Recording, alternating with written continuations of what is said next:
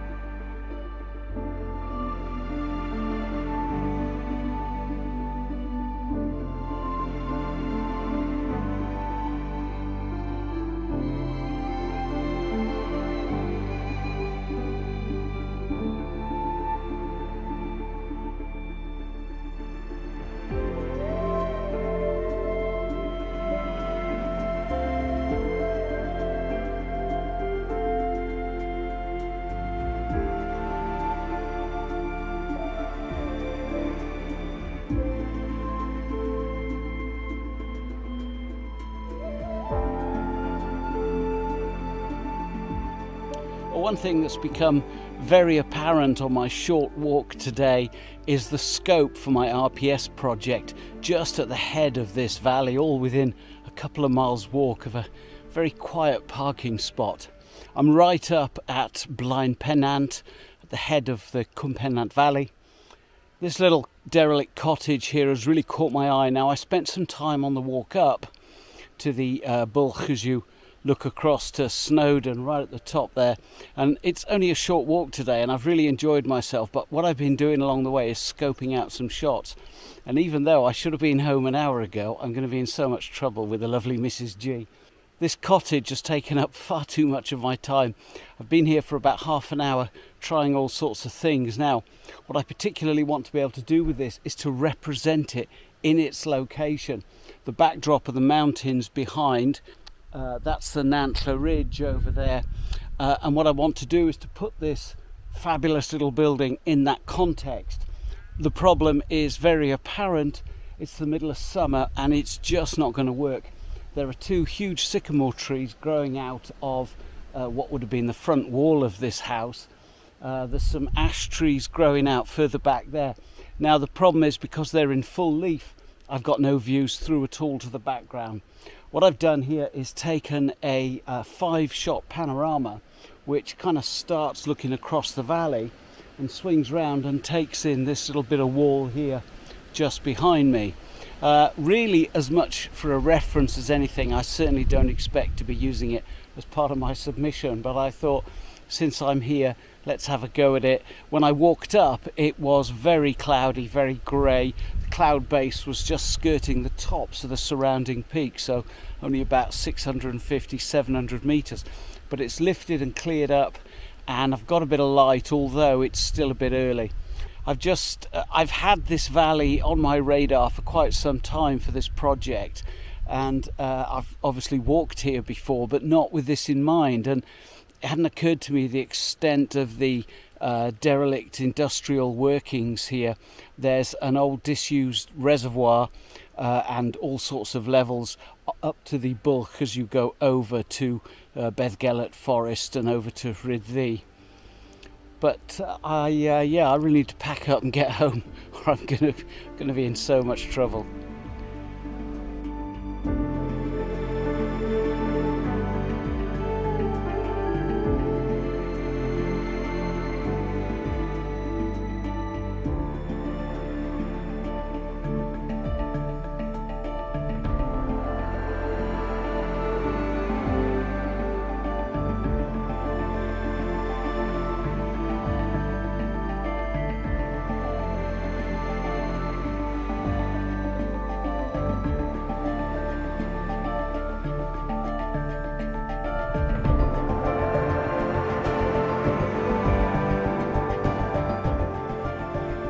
I've had a lot of inquiries over the last few months as to how the RPS project is going, and I'm still very much enjoying working on it. But that location in particular has convinced me that this is not going to be a quick project. My submission probably won't be till well into next year, because what I'm going to do is return to that location and some of the others that I've already taken you to throughout the different seasons, in particular in winter. So I'm hopeful that round about December, January time I'll be out getting some more images. I've currently got probably 6 or 7 that I'm happy with, and if people are interested, I'll put a video together just talking you through my thoughts on where I'm at so far, perhaps. Anyway, let's move forward to the next bit of on location stuff, where I go down to the church in the sea.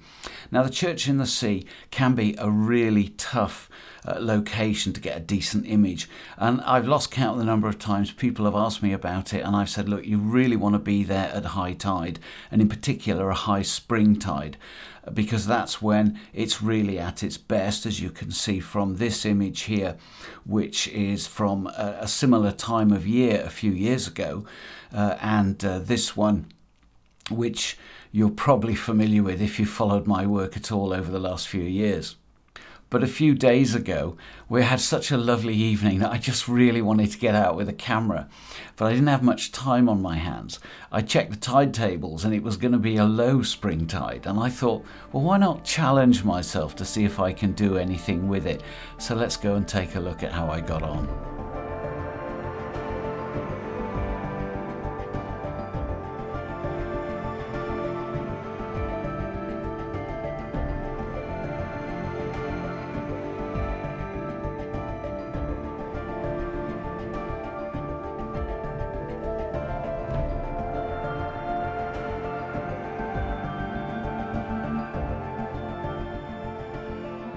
So unusually for me, and as opposed to what we were up to last week just along the coast, tonight I've actually got something in mind, and what I thought I'd do is challenge myself to get a half decent picture at low water.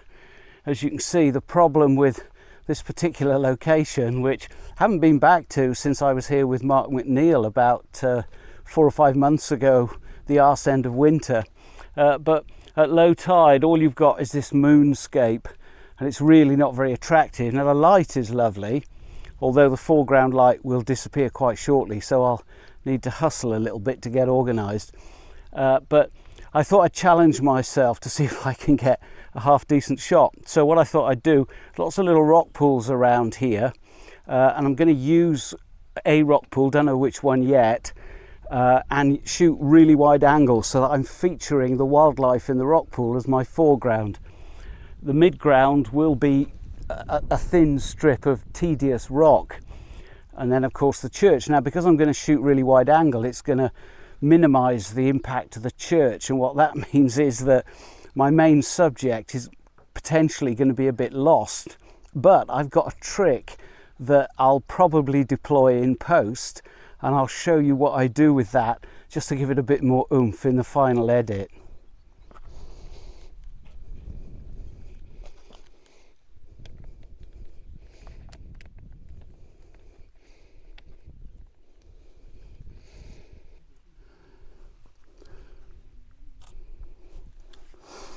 So I've got myself set up shooting at 10mm, and right there in front of the camera is the bottom of my frame.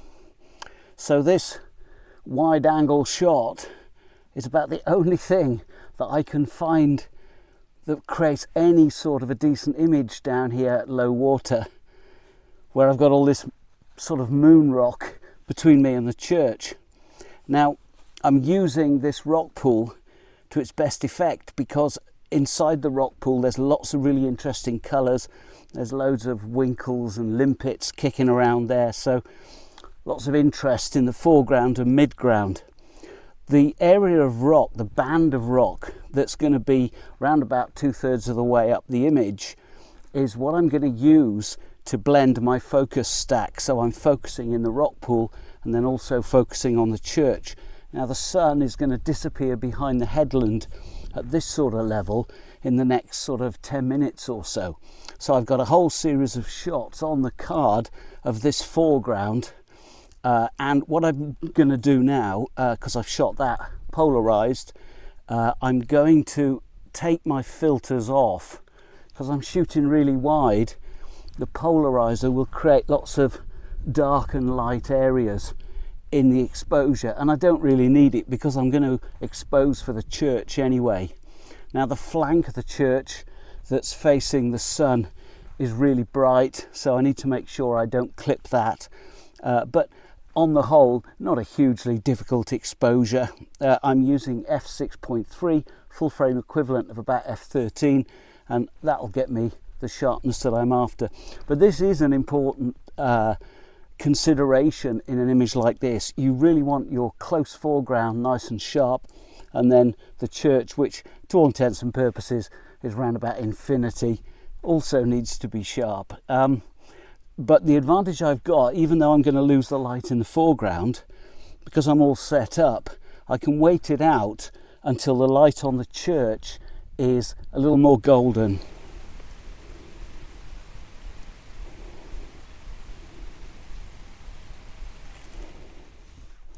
As you can see, the light in the foreground's completely gone now, and yet there's still a long time to go till sunset.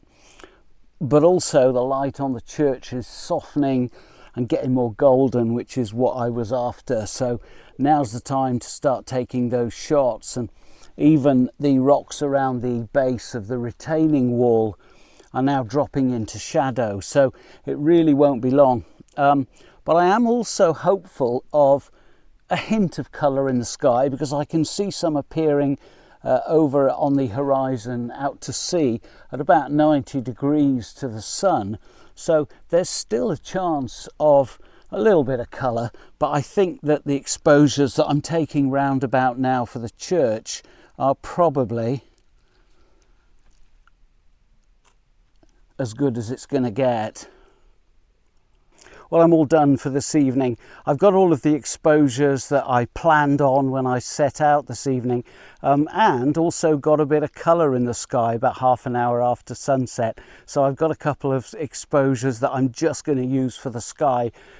So what I thought I'd do is show you how I'm going to put this all together. Not a detailed walkthrough, but just an indication of how I approach this sort of thing. Now here we are in Photoshop, and I've got the 4 exposures, which are going to be the components of the final image, open as layers. I've aligned them, and you'll see that I've actually created manual masks for these 4 layers. The reason I'm using manual masks, of course, rather than the standard Photoshop focus stack module, is that they're not just a focus stack, but they're also an exposure blend and a time blend, because they were taken over quite a long period of time. So my standard setup when I'm photographing, and as you saw, is that I tend to start shooting at the nearest focal point and move away from myself. It's just my habit. You don't have to do it like that. But I also do that when I'm processing. Let me show you. I'm going to hide these other layers, and you'll see that this layer at the top here was the first of the images that I took, or the earliest of the images that I took. And this one, you'll see, is only used for this very bottom part of the image. The next image then is my midground. So you can see I've only got the sky masked out for this particular one. And then what I have is the island and the church and the sky. I'm going to select these 2 layers because combined, those are where I've done a bit of cheating. If I put on the transform tool, Command T or Control T, you'll see that the bounds of this control are way outside the canvas of the image. And what that tells you is that this is bigger than how it was shot. And if I drag this corner, you will see that I've actually extended the size of the church just a little bit to give it more prominence in the final composition. Let me show you by comparing it with one of the exposures which has been completely unaffected. This is a raw file, and you'll see the church is pretty small. And when I show you how I've blended it there, it's much more prominent. Now, of course, you could argue, but that's cheating. Well, I suppose it is. But wouldn't it also be cheating if there was a rock pool a bit nearer the church and I just walked forward and had the church more prominent? But there aren't any. What I'm doing here is I'm expanding on quite a standard technique that landscape photographers will use. And what that is where you have a really wide angle lens, you put an item like, you put something like a mountain right at the edge of your frame, and the natural distortion of the wide angle lens expands that slightly. I'm taking it to a greater degree by doing this, but I'm not going bonkers. If I was to expand it like this so that it was absolutely huge, and then drag it back down and attach it, and you'll see there that mid-ground that I mentioned in the video on location is where you can blend it quite seamlessly because there's no solid lines or anything that makes it obvious. If I hadn't told you about this, you'd be none the wiser. So I'm going to call it legitimate, and if I was feeling particularly coy about it, I wouldn't be making this video, would I? But what it does allow you to do is to avoid a situation where your primary subject, because of the constraints of the location, is a little bit lost in the background. You can do something to make it a little bit more prominent. I hope you'll feel in the final image that I'm going to share with you shortly. I've got away with it, but you know, let me know what you think in the comments. So on that bombshell, I'm going to leave it there for this one. Thank you ever so much for joining me. I really hope you've enjoyed it. And if you have, why not subscribe and join me next time? Cheers.